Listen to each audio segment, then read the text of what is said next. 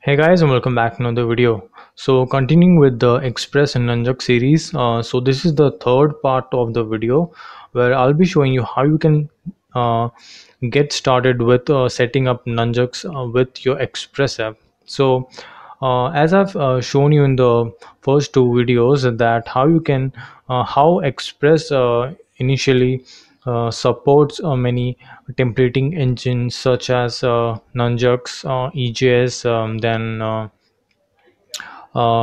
there are many. You can definitely go and watch in the documentation part of Express.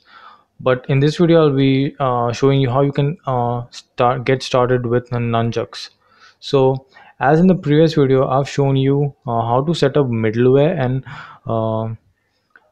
get started with your routes like this, like creating a routes folder and we're creating routes from there, and yeah, this one and this one, right? So that was the basic idea of middlewares with Express. So in this video I'll be showing you how you can set up Nunjucks. So first of all, open your folder. Within that you can just go to Google and let me just type in npm Nunjucks. So as you can see, this is the module, uh, npm Nunjucks, and you can just copy this and hit over here. So this is a dependency which is a external dependency. You don't get it with Express. So after doing that, you can just copy from here and paste it. Once you hit the enter, and all the necessary dependencies required for Nunjucks will be installed, as you will see in your package.json. So you will see with Express you will also see Nunjucks included. So this is how you can install Nunjucks in an Express app. Make sure you are in the root directory of your project, as I am in this right now.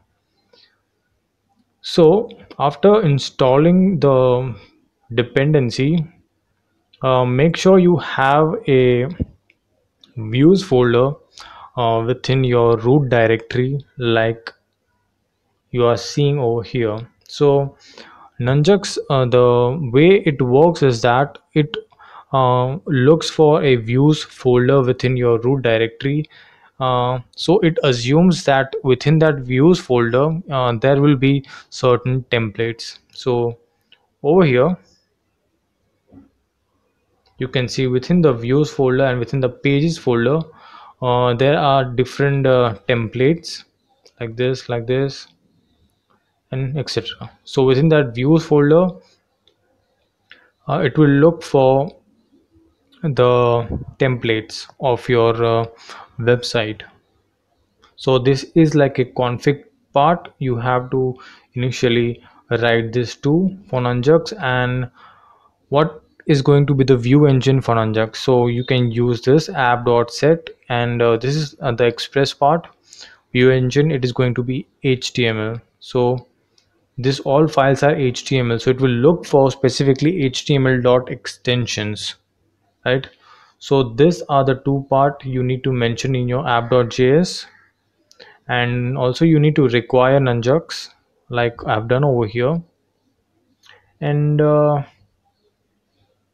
the next part over here is the index.html.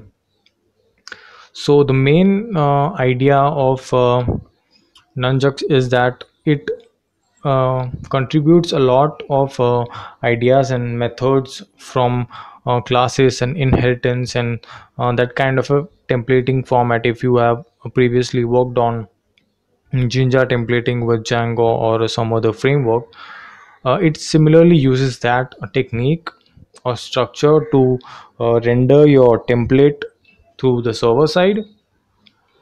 So within that views folder you need to have a parent HTML file, which is index.html. So this is that file, and all the css requirements, external css files or fonts or whatever script tags you're using for your entire project, you need to mention that in this head section or below the body, like this one.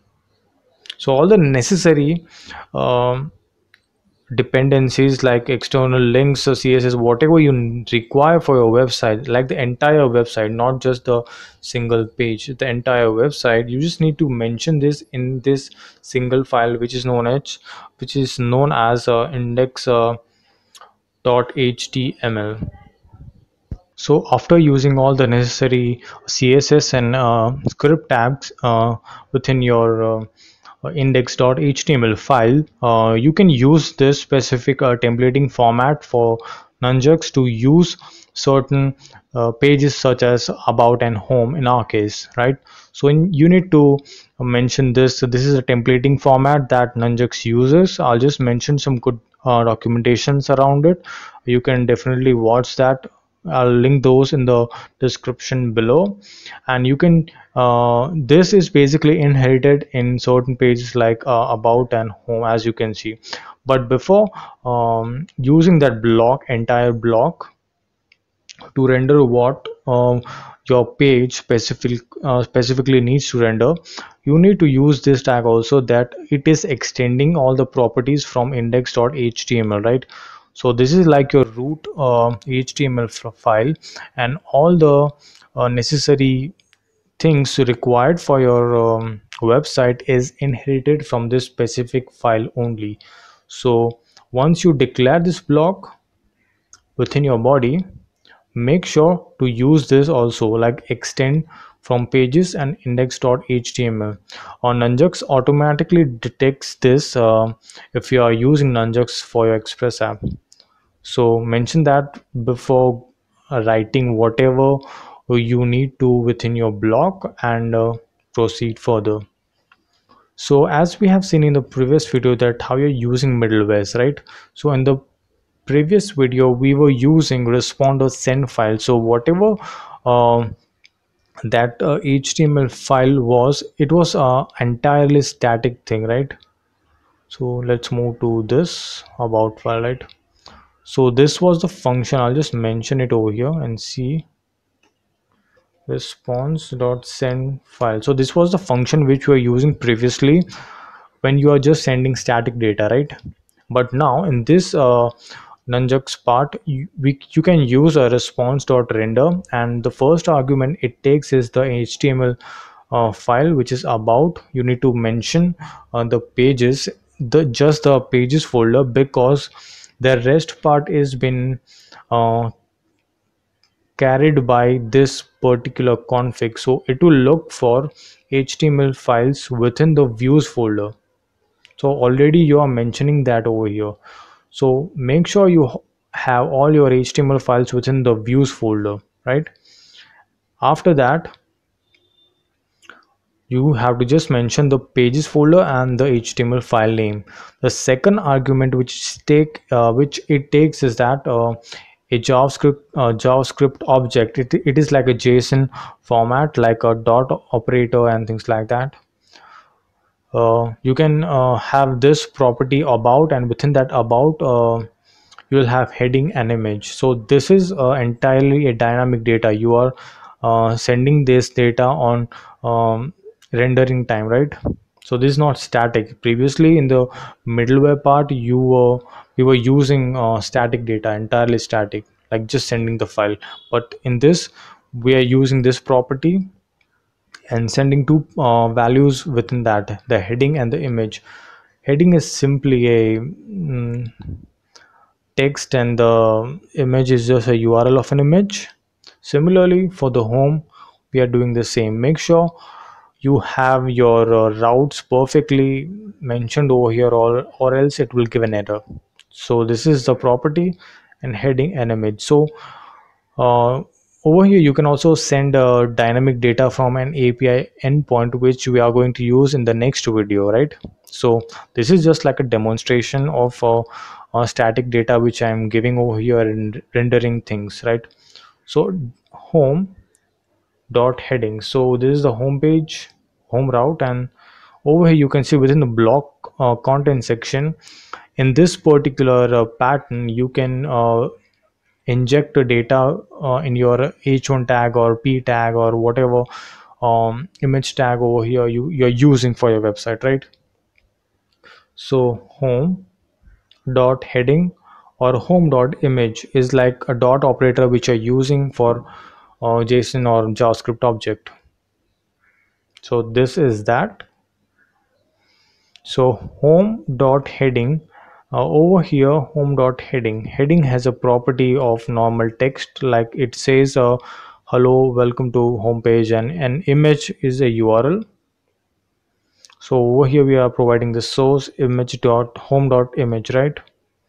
So this is the kind of pattern that Nunjucks uses. It is similarly to the Jinja templating, and yeah, it is pretty straightforward. You just need to mention the object or the data object format coming from an endpoint over here in this second parameter, which I'll show you in the next video.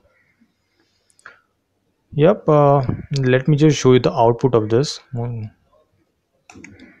So the server has started, and let me just take you to there.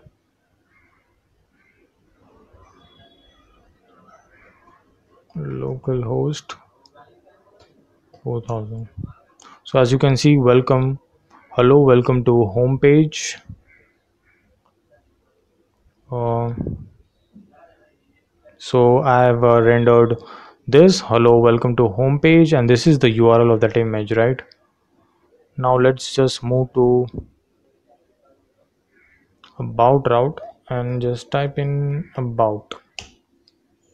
So hello welcome to about page, and this is that URL, right? So this is the idea behind Nunjucks, how you can dynamically take data from anywhere. It can be any source or a JSON file or an API endpoint for from where you're taking your data, right? So this is the basic idea of Nunjucks and how you can blend it with the Express app, right? Let me just change this. Welcome to home page, right? I'm just changing this, and hello, okay, Dexter's Express page, right? So let's just close the server and start this again, and this is the about page, right? So as you can see, hello okaydexter express page. So this is like the dynamic data, you can change it over here, but you don't have to you don't have to make any changes in your template. It will directly take those values from your route parameter and feed it into this, right? So you can use an API endpoint. In this case it is better, right? So I'll just show you this in the previous video how you can do that. Yep, this was it for this video, guys. If you have any questions, concerns, or queries regarding this templating format or anything related to this, you can definitely mail me or comment down below. So yeah, the code will be available in the description. Do check that out, and I'll put some good documentation of those Nunjucks and Express as well in the description below. So yeah, this was it for this video, guys. Thanks for watching.